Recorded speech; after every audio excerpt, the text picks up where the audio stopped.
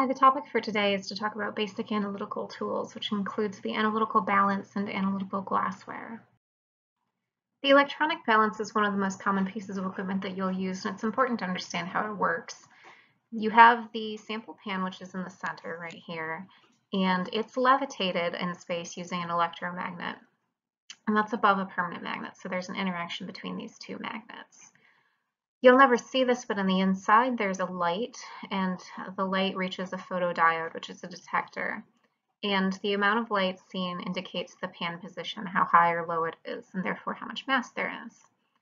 If you put a mass on the pan, something that you're weighing, it's going to change the amount of light that's detected, and then the balance is going to need to counterbalance that by increasing the amount of current to the electromagnet, and that'll be increased until you get the light back to the same position it had been before, and the amount of current required is going to be proportional to the mass.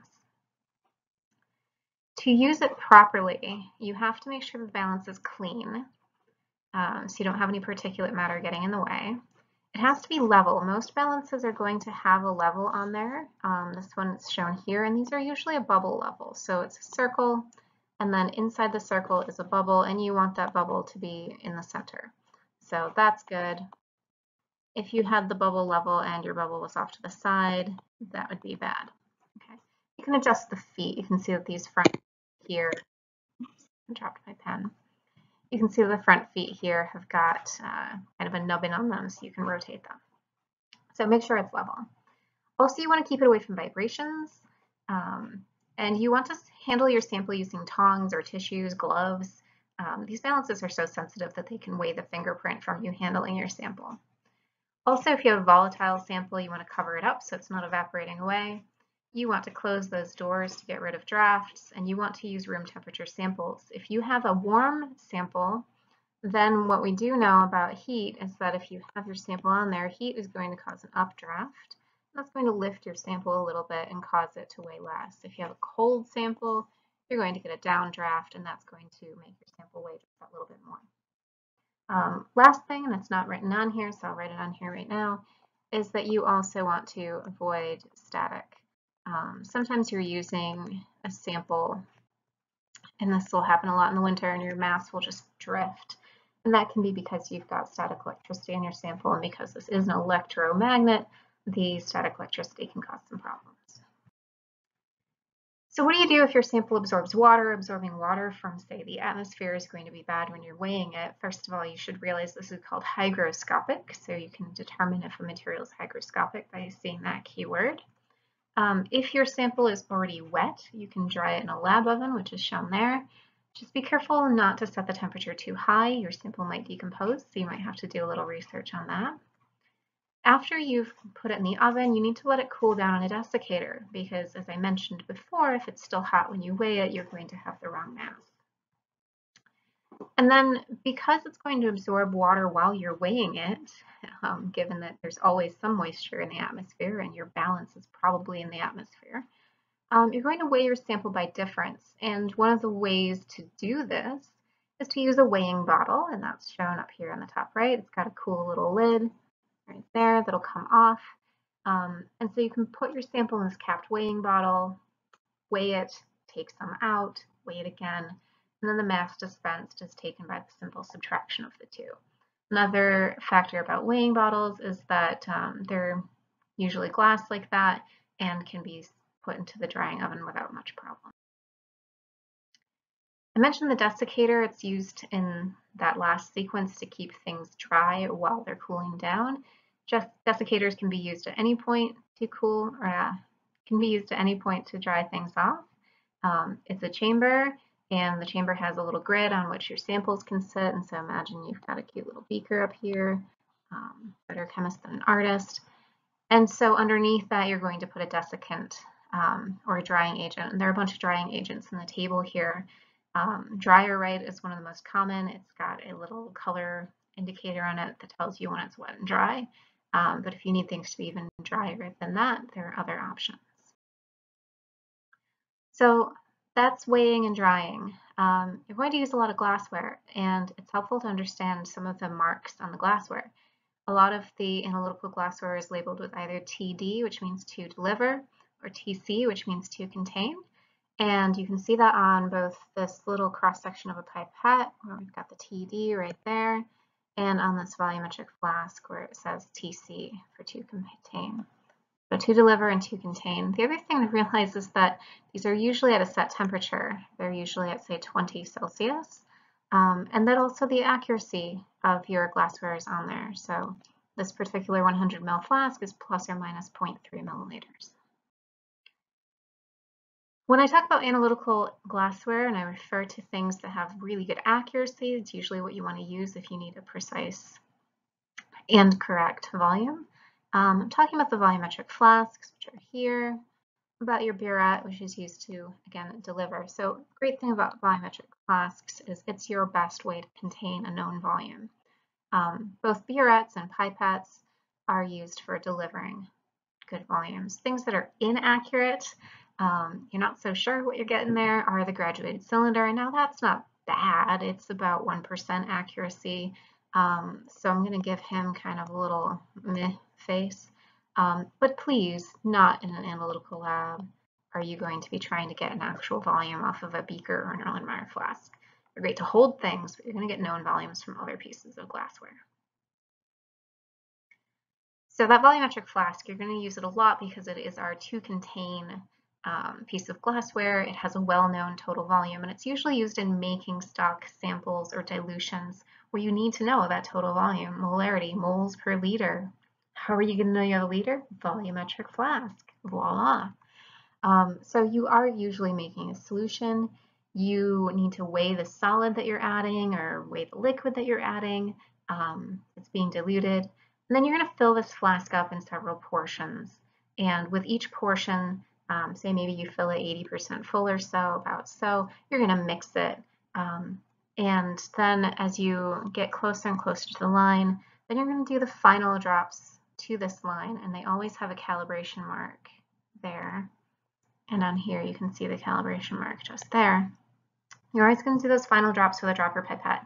The number of times I've seen somebody use a squirt bottle to try to add water to a volumetric flask, that neck is very narrow, a very small amount of solution will change the level a lot, and they'll shoot right past it. So use a dropper pipette, and always make sure you're thoroughly mixing. So invert it 20 times. Now, why don't you just fill it to the line in one good swoop? The issue is that density might change when you're dissolving things. Also, you have some volume that's displaced, given that you have initially some solid or liquid in there. And so you need to make sure that it's going to be per liter of solution there. The other thing is to pay attention to temperature. This glassware is calibrated, like I mentioned previously, to a certain temperature. And if your solution is hot or cold, it will not actually be the labeled volume. Pipettes, you have many different types. For really small volumes, things that are less than a milliliter, you want to use a micropipette. These are adjustable, and they work by air displacement. So you have a little disposable tip that goes on the end, and that tip inside of it is going to suck the liquid up by having moved away a piston. And then you can eject it afterwards. For glass pipettes, if you have an exact total volume that you want to deliver, your best option is the volumetric transfer pipette. If you want 10 mils at that line right there, it is going to be exactly 10 mils. If you need a more unusual volume, then your Moore pipette or your graduated measuring pipette is what you want to use. But you have to be careful with those because most of them, not all, but most of them have a dead volume at the bottom. And so to do 10 mils on this, you fill it to here, and then you're going to let it drain to that 10 mil mark. You don't want to drain that part because then it would be over 10 mils. Also, with most pipettes, you're going to be dispensing the volume, and there might be this final little droplet that's left in the very tip of it. And so you need to find out whether the particular one that you're using is one where you should blow that final drop out using the bulb, never your mouth, but with the bulb, or if it should remain in there. So 3 cautions for glassware use in general. Always make sure it's clean. If it's dirty, then your liquid might not drain out of it properly, or as you're shaking it, you'll get little drops behind, and that'll alter your volume.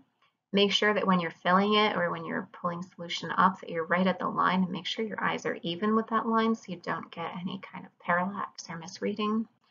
And also make sure that if you've recently cleaned it and it's not totally dry, that you rinse it out with the solution you're going to be using. That'll remove the residues of previous liquids that had been present. All glassware has error. I pointed out earlier there was a 100 ml flask, plus or minus 0.03. Your typical volumetric flasks have classes. So there's class A, which is the absolute best for analytical. There's class B and other ones that are less perfect. And so I'm showing you these tables so that you can always come back to this and read off of here what your typical tolerance is for things. Your class A transfer pipettes also have this tolerance table here. And your micropipettes, you should probably look at the actual manufacturer of yours, but you can see that they have an accuracy that is going to be proportional to the quantities that they're using. Adjustable volume ones usually are less accurate than the fixed volume. So if you're doing, say, a 10 microliter fixed volume, and so that means it's always going to be doing it, it's plus or minus 0.8. If you're doing 10 microliter adjustable, well, at 10%, which is your 10, then you're at 1.8. Okay, so accuracy is worst when it's adjustable. If you're going to do really accurate work, you need to calibrate your glassware, and that includes pipettes, whether it's plastic tips on a micropipette or actually glassware. You do that by weighing the amount of water that's dispensed. If you're using distilled water and you know its temperature, so make sure you get to the temperature, then you can use the fact that water density depends on temperature to figure out, oh, okay, if I'm going to put a flask in there, which I'll call my receiving flask, so there's my little receiving flask, balance it out, tare it to 0, and then I'm going to add liquid, all right? I'm going to add it multiple times so that I can get replicate measurements. That mass of water that's been added, I can calculate it using the density to figure out what the actual volume is. If you have a burette or a more pipette having the one with multiple lines, make sure you calibrate the different parts, so like top, middle, bottom, because that might actually be different as you go down. Here's your table of densities for water, ranging from 10 to 30 degrees Celsius. And then lastly, I wanted to make a comment, a couple of comments here. One of them is about dilutions. If you're going to use a concentrated solution and dilute it down to make a dilution, make sure you're using your best, most precise glassware. For example, pipettes, volumetric pipettes, and volumetric flasks. And then realize that if you're using the dilution equation, right, M1V1 equals M2V2, that you're using units where it's concentration per volume. Any of those are fine as long as it's per volume, moles per liter, grams per mil, whatever. But you're going to have trouble if you're doing, say, weight percent and have weight on the bottom. The last thing is the lab notebook is probably your most long-term tool in the lab. Write down everything you do, everything you measure, everything you observe. This is your captain's log. I would want to know, what did you do, why, and why you thought why. So why was it significant? Other people should be able to reproduce your work from your lab notebook, and it should be able to answer questions about what was done. You might remember right now, but in a year when you go back to your lab notebook, and I know you might not think you're going to do that for class, but you might, particularly if you're doing research, you're going to go back and say, man, what was the concentration of the stock solution? I wrote down how much of it I used. I never wrote down the concentration of the stock solution. Make sure you have all of that. And also, as you move forward in life, you might have the opportunity to work on things that are new and discoveries, things that could be patented, and you'd want to have these well-kept legal documents of your lab notebook. All right, those are your basic tools. Bye.